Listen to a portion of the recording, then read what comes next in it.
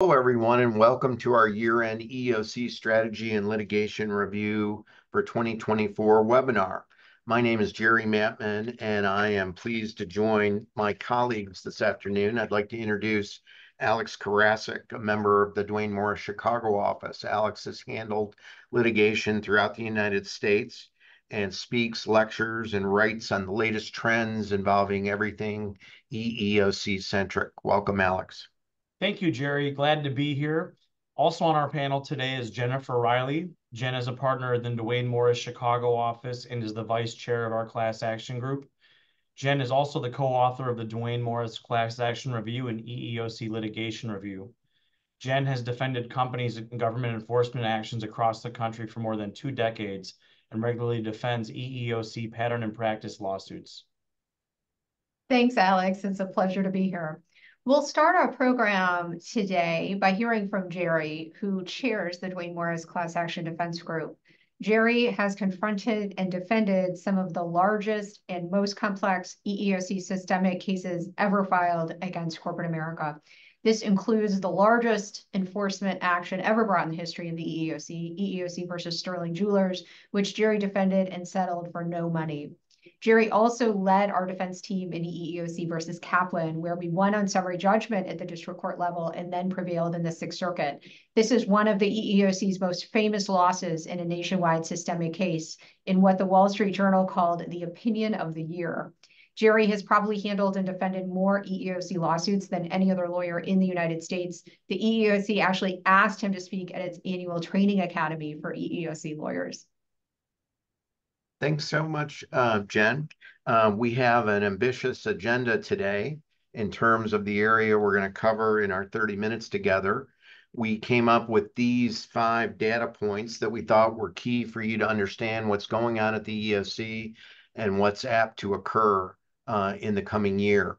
We're going to talk about cases filed throughout the EEOC system and an analysis of those lawsuit filings, what it means for corporate America, some of the most notable cases filed over the past year, what the EEOC has done in terms of setting its strategic plan, and then our prognostications in terms of what's ahead and on the enforcement horizon with the change of political parties in the White House. Jen, over to you. So this slide shows the EEOC's filing activity over each of its past 5 fiscal years. The EEOC's fiscal year extends from October through September. So its fiscal year 2024, for instance, spanned from October 1, 2023 to September 30, 2024. The EEOC's filing patterns in 2024 remained fairly consistent with prior years, as you can see from the slide, both in terms of the numbers and the timing of the lawsuit filings. We saw a low number of filings through June of 2024, followed by a slight increase in July, another slight increase in August, and then a significant jump in September of 2024. Of the 110 total filings this past fiscal year, more than half, 67 total, were filed in the month of September. We can view the EEOC's enforcement activities similar to the way we view real estate. Location, location, location is everything when it comes to analyzing the filings and the litigation trends of the EEOC. While we often refer to the agency as an IT, a single governmental agency, when it comes to enforcement actions, a more apt term may be they, given that the EEOC operates through a series of district offices that vary in terms of the case types, the priority focus areas, and the number of filings that they pursue each year. In addition to tracking the total number of filings, we closely monitor each of those EEOC 15 district offices in terms of following which is the most active in terms of case filings each year and what their priorities are. Some districts, needless to say, tend to be more aggressive than others, and certain ones focus on different case filing priorities. While filings across the board were down in 2023, we saw jumps in certain district offices, such as Atlanta, which filed 11 lawsuits compared to 9 during fiscal year 2023. In contrast, Philadelphia had a significant decrease in filings. After amassing about 19 in fiscal year 2023, Philadelphia had only 14 lawsuits in 2024. Filings by the New York office also fell in 2020. We had 10 in 2023 compared to 7 in 2024. Los Angeles also fell. It filed 10 in fiscal year 2023 compared to 0 in fiscal year 2024. Chicago and Indianapolis remained fairly steady near the top again over both years with 11 filings each last year, down from 13 filings the year before. So in sum, although filing trends were down across the board, the activity in various district offices remained quite strong in terms of what we've seen historically. Another measure is we look at the types of filings, and as this bar chart demonstrates, disability, gender, and retaliation were the 3 most popular types of claims alleged by the EEOC. It's somewhat reflective of the EEOC's shifting priorities in terms of what is important in terms of the types of enforcement activities that the government wants to undertake. I see press release after press release and posting after posting on the EEOC newsroom about the issue of pay equity, yet these numbers don't lie. There were only 2 cases involving pay equity that the EEOC brought. So it's clearly an area the EEOC is talking about, but the EEOC is not bringing lawsuits in this particular area. ADA disability includes mental health, and this is a emerging area that the EEOC has talked about a lot, and this probably accounted for the fact as to why ADA suits probably topped the bar chart. We also looked at the statutes and compared fiscal year 2023 to fiscal year 2024, and once again, Title VII made up the lion's share of the cases. Last year, 61% of the cases as compared to 69% and 68% respectively in the 2 fiscal years prior thereto. ADA cases also made up the 2nd most popular type of case at 41%, and actually that grew as compared to percentages in the mid-30s in the 2 previous years. There was a downward trend in age discrimination cases, only 6 filed last year, half the number of the year before, and probably the renewed emphasis here was on pregnancy discrimination cases, likely because of the passage of the new statute that we're going to talk about. We also look at key industries. If you are in the hospitality, healthcare, or retail industries, you are in the 3 industries targeted the most by the EEOC.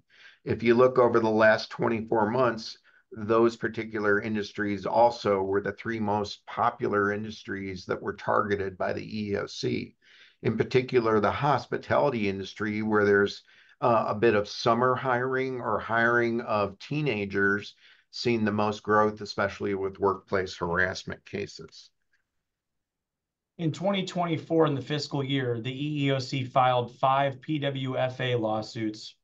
This confirms that pregnancy discrimination was, is, and will be a strategic priority for the EEOC. As we can see from the 5 lawsuit case captions listed here, these lawsuits were filed across the country in places like Kentucky, Oklahoma, Alabama, Maryland, and Florida, or from a bigger picture level, circuits such as the 6th Circuit, 10th Circuit, 11th Circuit, and 4th Circuit. What does this mean? This means that the EEOC is interested in creating case law precedent in all of those circuits regarding pregnant workers. In addition, it also shows that these types of cases are industry proof and they affect companies of all shapes and sizes. Here you have companies in the manufacturing industry, in the resort property, and other nursery companies. So examples are different companies in different industries getting sued in these pregnant worker lawsuits. In terms of key case rulings, this case is an interesting one, EEOC versus Total System Services. Here, this case involved an employee who made repeated requests for an accommodation due to being a heightened COVID risk. On this webinar several years ago, we predicted that following the pandemic, there would be an uptick of COVID-related lawsuits, primarily in the spaces of disability discrimination, as Jerry mentioned, which is a hot area now, as well as religion. And here, this is one example of a case where an employee requested an accommodation to work from home due to heightened COVID risk. The court granted in part and denied in part a motion for summary judgment. But I think the key takeaway here is a lot of those COVID cases that were percolating up through the EEOC charge phase over the last couple of years are now entering courtrooms across the country. Another important EEOC case that we thought warranted your attention just came down the pike 2 weeks ago. It's a case from New York involving a request by both a union, a defendant in the case, and the EEOC to terminate a consent decree, of course, under Title VII and the statutes administered by the EEOC. Any settlement takes the form of a consent decree, and courts have to approve it, and they often include programmatic relief, and the court monitors the defendant's adherence to the obligations in the consent decree. We all know from history it took Dwight Eisenhower a year and a half to plan the D-Day invasion. Here he could have planned that invasion 35 times because this consent decree is over 50 years old. It's the longest running litigation in the federal court system. It was entered in 1971. The consent decree required the union and employers that had collective bargaining union agreements with the union to engage in targeted hiring and recruitment of Black and Hispanic union members and to provide them with work. After 51 years, both the EEOC and the union asked the court to terminate the consent decree. Surprisingly, the court said no, that neither the union nor the EEOC had done its job and had sufficiently carried out the purposes of the consent decree. It underscores in EEOC litigation that once a case is settled, it's not necessarily over, and that a court will scrutinize and have jurisdiction over the ability and the efforts undertaken by the settling employer to carry out the purposes of the consent decree.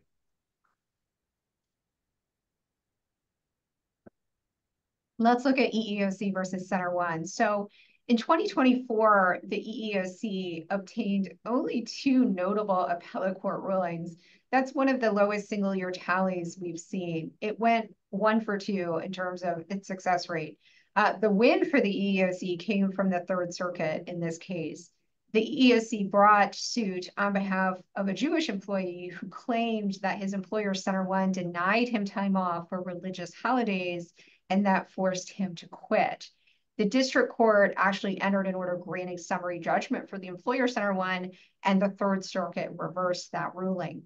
Although the Third Circuit agreed that accrual of attendance points alone did not constitute an adverse employment action, it found that because Center One required the employee to work on Rosh Hashanah and Yom Kippur unless he could produce an official letter from his congregation, so a reasonable jury, the court ruled, could have found that Center One's conduct created an intolerable work environment.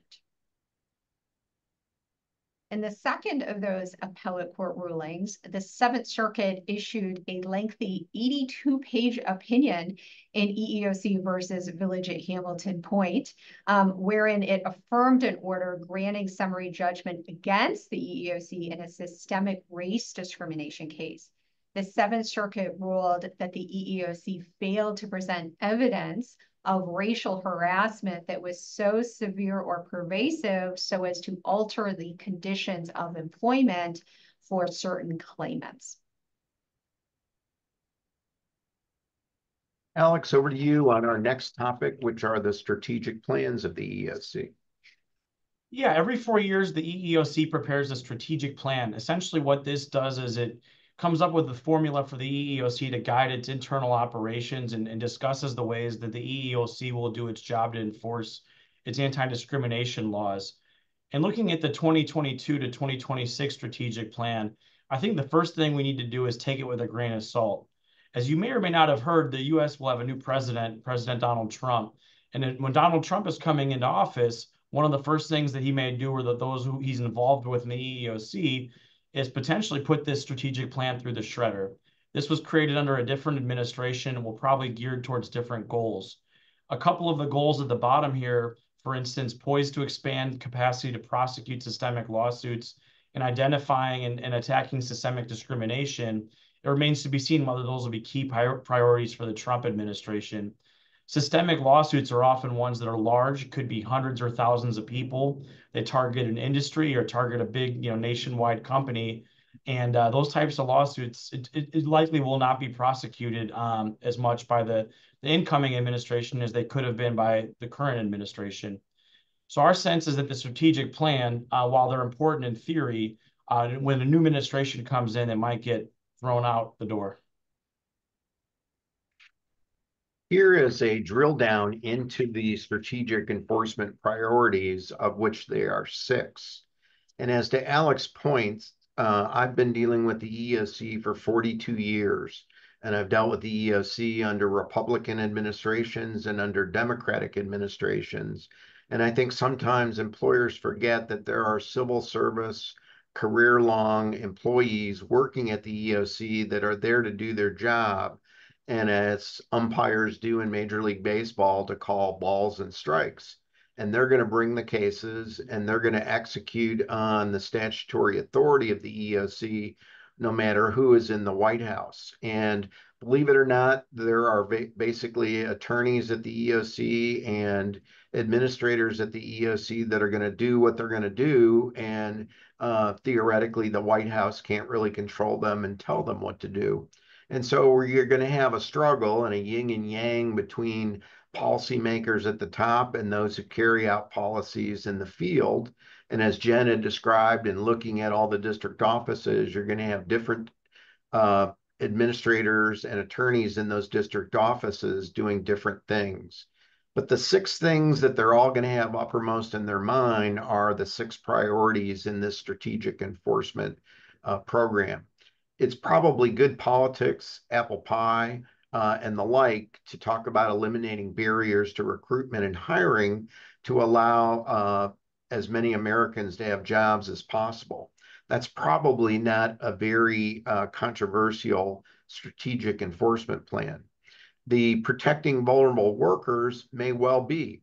That typically involves people that don't have English as their primary language, who might earn the minimum wage, and people coming across the border. This may be tied up with some of the immigration politics and immigration enforcement that we're apt to see starting in January of 2025. I believe that the strategic enforcement priority that's most at risk is number 3, and these are developing issues. This is where the EEOC would press the envelope and try to expand Title VII and take on controversial positions. This is the one where I can see policymakers appointed by the new president to peel back, so to speak, what the EEOC had been doing before. Number 4 talks about equal pay. We talked about the number of lawsuits. The EEOC talks about it, but they don't back it up typically in bringing the number of lawsuits. Number 5, preserving access to the legal system, is all about retaliation. That was one of the 3 most popular lawsuits filed by the EEOC. I don't see that changing. And number 6, systemic harassment, be it race, gender, religion, age, whatever it may be. This is the bread and butter of the EEOC, and I don't see that going away anytime soon either. So as Alex had mentioned, the big bugaboo for corporate America is when the EEOC files lawsuits over systemic discrimination. I've described this before as like holding the tail of a tiger that's very hungry. Very, very difficult when the weight of the federal government and the EEOC comes down upon a corporation and brings claims on behalf of hundreds, if not thousands, of individuals. Alex had mentioned the case that I defended, the largest in the history of the EEOC, 77,000 claimants, a case that went on for over a decade, a very, very difficult situation for that employer in terms of litigating over that many claims against the federal government. Of the 144 lawsuits filed the year before, 25 were systemic cases. Last year, of the 110, 13 were systemic cases. This is an area imbued with politics, typically Republicans in the Senate that are holding hearings on the EEOC and on their budget, talk about systemic lawsuits as wastes of money, involve lots of people, cost lots of money, spend a lot of time in the court system, And they're always asking what sort of bang for the buck is the taxpayer getting for the EEOC bringing those sorts of cases. So many, many things in flux, many things to think about in terms of the future of the EEOC's direction here. And speaking of the future, Jerry, I think one of the things that the EEOC has been paying attention to closely is artificial intelligence. The commission launched its Artificial Intelligence and Fairness Initiative in 2021, and over the last 3 years, this has increasingly become a prime focus area for the commission. Former Commissioner Keith Sonderling wrote and spoke around the world about artificial intelligence and its potential impact on employment discrimination, particularly in the recruiting and hiring processes. Many of us are familiar with the EEOC's first AI-related settlement in the iTutor case, but here there's another recent case that's caught the eye of many artificial intelligence constituents. In Mobley versus Workday, the EEOC filed a motion for leave to file an amicus brief in regards to a motion to dismiss. And this is following Workday's original motion to dismiss, which was successfully granted.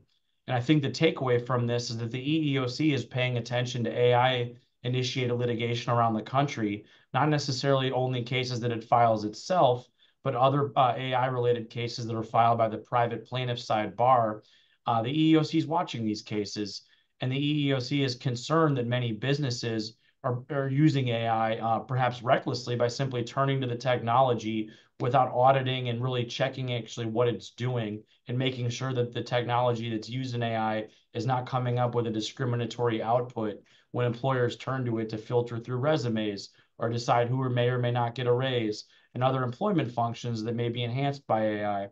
So I think businesses that are using AI need to pay careful attention to make sure that they're auditing their processes, because artificial intelligence discrimination is squarely on the radar of the EEOC.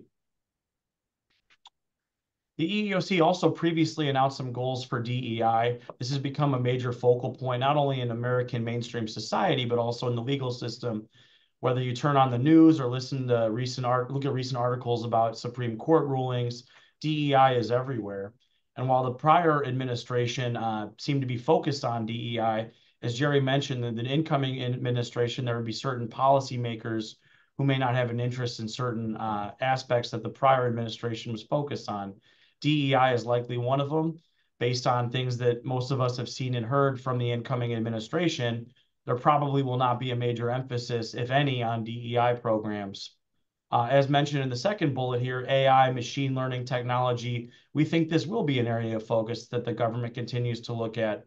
Many local, state, and even federal government legislators looking at what AI is and does and how it can be regulated. And we think the EEOC is continuing to push its software initiatives that may not go away. Commissioner Sonderling was very active in this space. It'll be interesting to see if any of the new incoming commissioners after 2025 decide to pursue this, whether it becomes a hot button item for a new general counsel of the EEOC that gets appointed by Trump.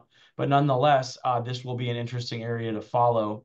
And finally, as Jerry mentioned, and as we see every year, retaliation seems to be in the top 3 of complaints.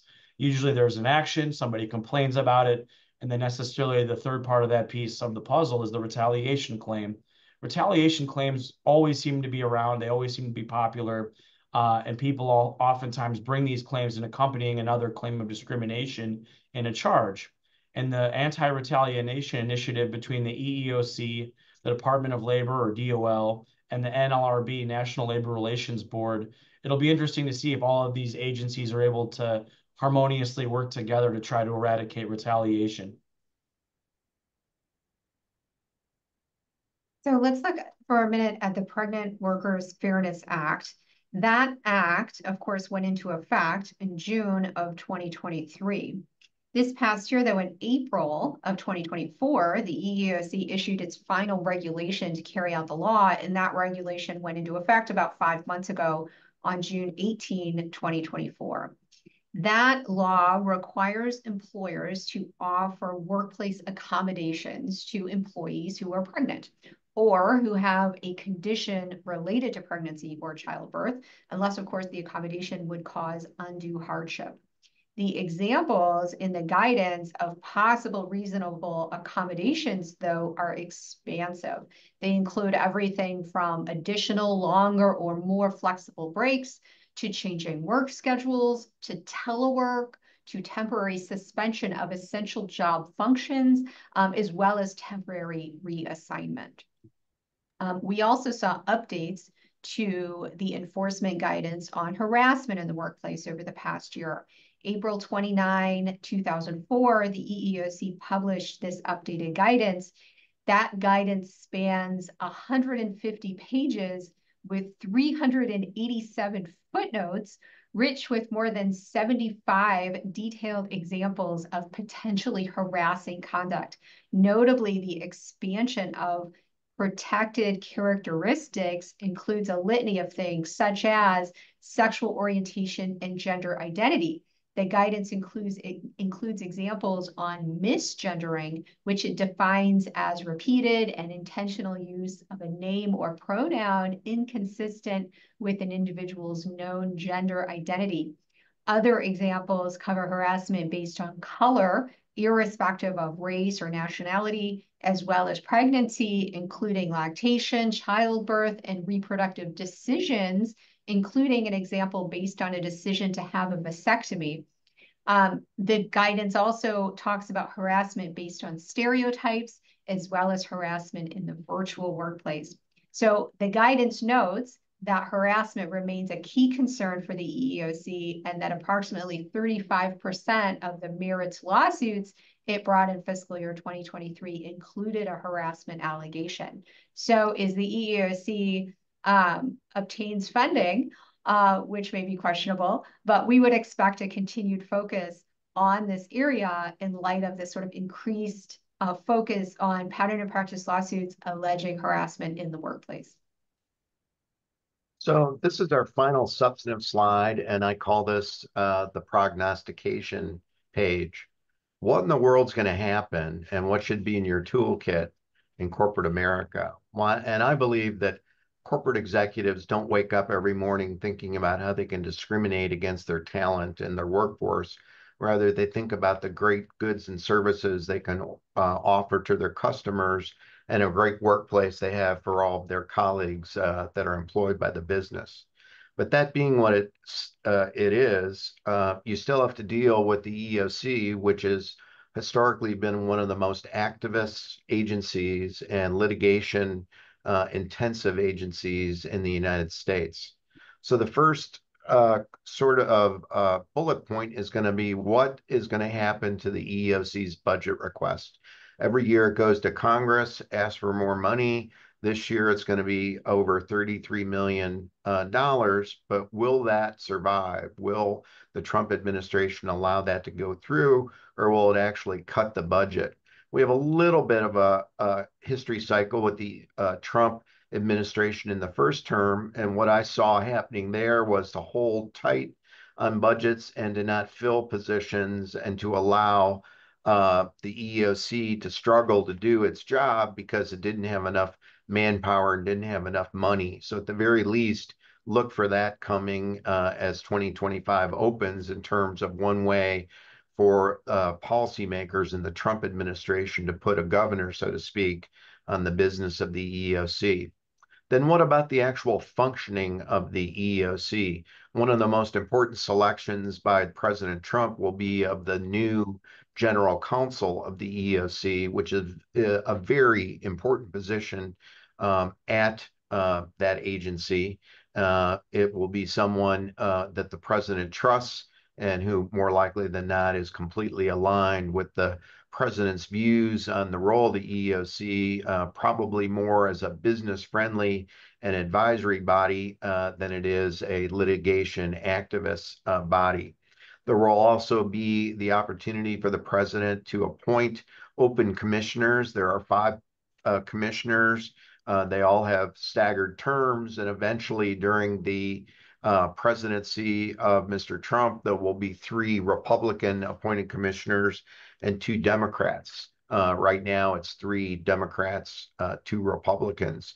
So there's going to be some tension there in terms of getting the business of the EEOC done. So what is it going to look like and what are those predictions? My predictions are expect less scrutiny by the EEOC in terms of looking inside the four corners of a charge or what an employer is doing. Look for the EEOC to be more business friendly in terms of being a regulator. I think look for looser enforcement, not an absence of enforcement, but looser enforcement, at least as compared to the EEOC during Democratic administrations. Look for less worker-friendly positions, but more of a moderating position as Republican majority policymakers begin to take over and soften some of the regulations. I think importantly, there will be structural changes to slow the pace of litigation, and litigation will have less of a biting or hard edge in terms of some of the stretch the envelope cases brought by the EEOC during past Democratic administrations. I think politically, the EEOC will begin to push away from some of its positions on gender identity discrimination and DEI efforts to reflect the Trump White House position. I think you'll see a slowdown on government enforcement guidance. And I think you'll see appointment of new commissioners that will try to turn the direction of the EEOC tending towards the left, more towards the right. And with that, I'll switch it over to Jen.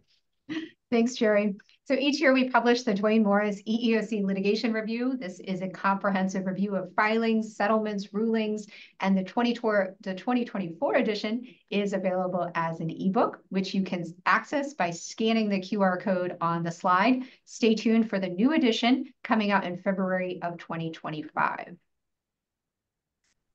So thanks everyone for joining us. We hope we've raised your issue spotting abilities in terms of all things EEOC, and have a great weekend.